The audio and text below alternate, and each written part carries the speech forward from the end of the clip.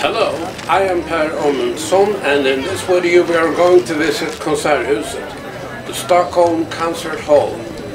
This beautiful building was created by the famous architect Ivar Tengbom in the early 1920s and is perfectly located here at Hötorget, or the Haymarket Square, right in the middle of Stockholm.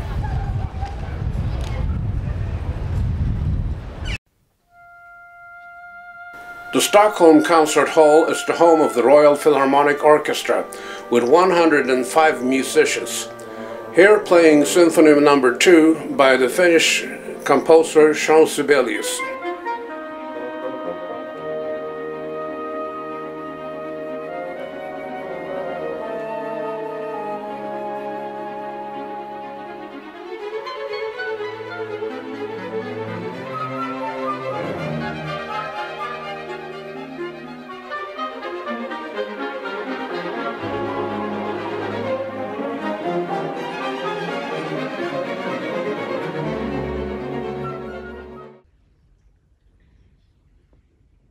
Some of the greatest international stars of classic music come to play here, like the outstanding Juja Wang.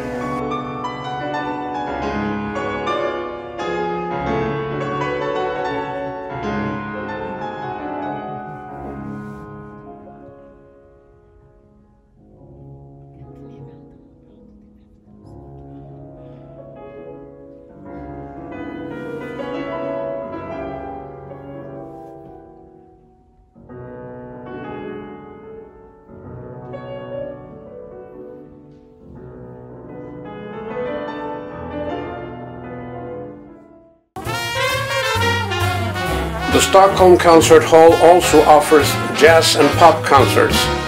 For example, the Stockholm Swing All-Stars. Back in the 1980s, I went to concerts with the rock pianist Jerry Lee Lewis and the great singer Tom Jones in this hall. There are two concert halls in the building. The large hall and the Greenewald Hall, originally called the small hall, an auditorium for chamber music. The large hall can seat an audience of 1,770 people. The pipe organ behind the stage was built in the early 1980s and used for the first time in 1982. It has 6,100 pipes and 69 voices. The tallest pipe is 11 meters tall. The front of this magnificent organ was designed by the architect Anders Tengbom, son of the architect Ivar Tengbom, who created the concert hall. For solo concerts, the organ can be played by remote control from a keyboard on the stage.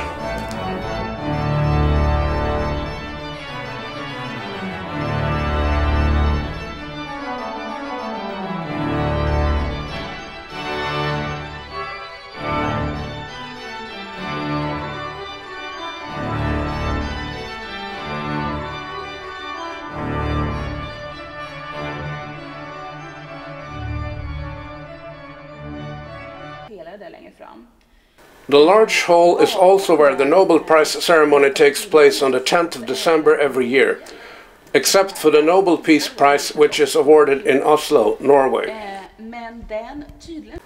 The Stockholm Concert Society was founded in 1902, but the orchestra had no concert hall of its own at that time, so there were plans for a concert hall in Stockholm long before it was eventually built. After a competition for architects in 1921, the proposition by the famous architect Ivar Tengbom was chosen. He called his vision the Red Heart. The Stockholm Concert Hall was built during the years 1923 to 1926 and officially opened on April 7, 1926. The project was paid for by private donors, endowments and foundations. The Stockholm Concert Hall immediately became the home of the Stockholm Concert Society. Ivar Tengbom collaborated with several prominent artists for the decoration of the concert hall, most notably Carl Milles and Isak Grünewald.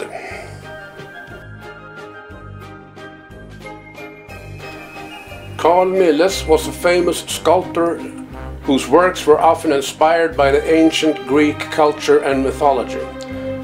A good example of this is the Orpheus group in front of the concert hall in the Haymarket Square. The Orpheus group was placed here in 1936, 10 years after the opening of the concert hall.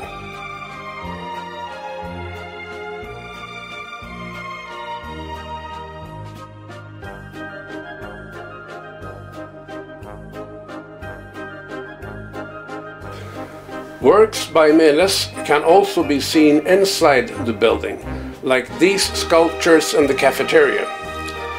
By the way, works by Milles can be seen in several places in Stockholm and at his home Millesgården on the island Lidingö, close to Stockholm. Millesgården is now a museum and I have made a video about it.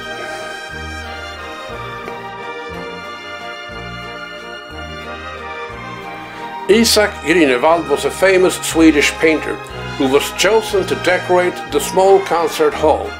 His work here was inspired by the Italian palaces of the Renaissance.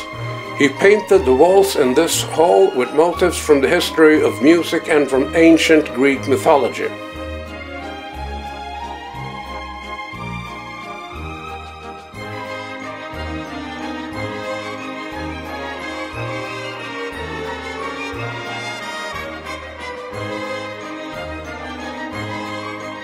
This painting in the ceiling shows the Greek god Apollo stretching for the beams of the sun, which are also the strings of a lyre.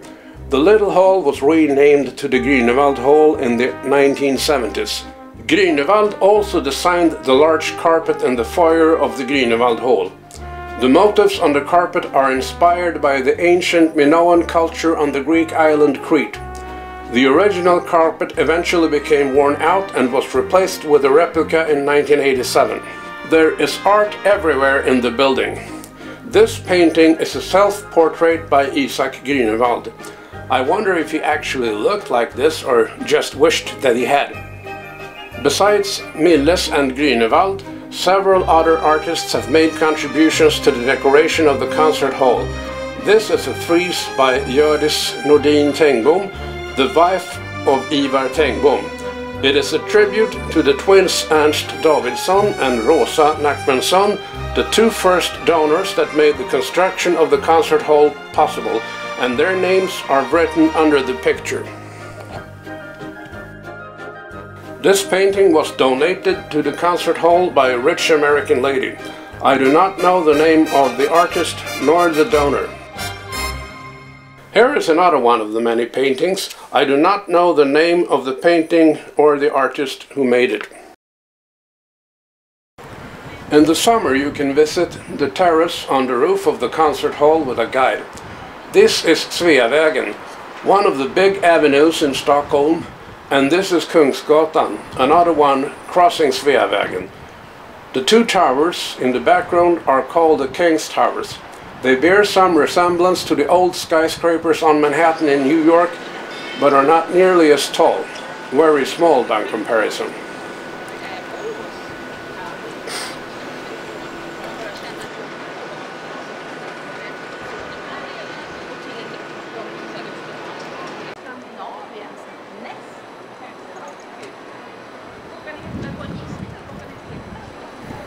This is Hötorget, the Haymarket Square seen from above. The building on the opposite side of the square with the sign Haymarket used to be a galleria, but a few years ago it was converted to a hotel.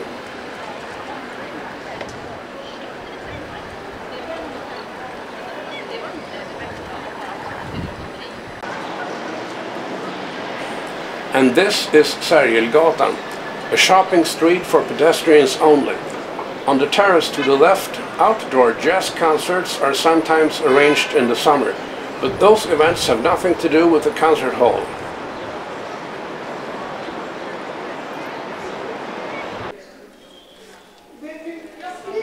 In the summer of 2023, the Stockholm Concert Hall had an exhibition of photographs by the Chinese photographer Jianan Li. This exhibition was called The Red Heart, after Ivar Tengbom's original vision of the concert hall. Jianan Li studied photography in Beijing in his youth. He became familiar with the Swedish Hasselblad cameras and was so impressed by them that he moved to Sweden in the year 2000. In 2019, Janan Lee was asked to document the activities of the Stockholm Concert Hall, and he continued this work during the pandemic in 2020. The result could be seen in this exhibition.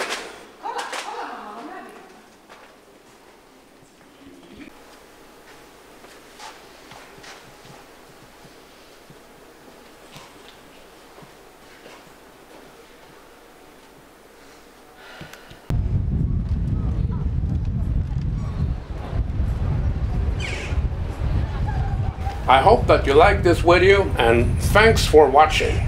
See you.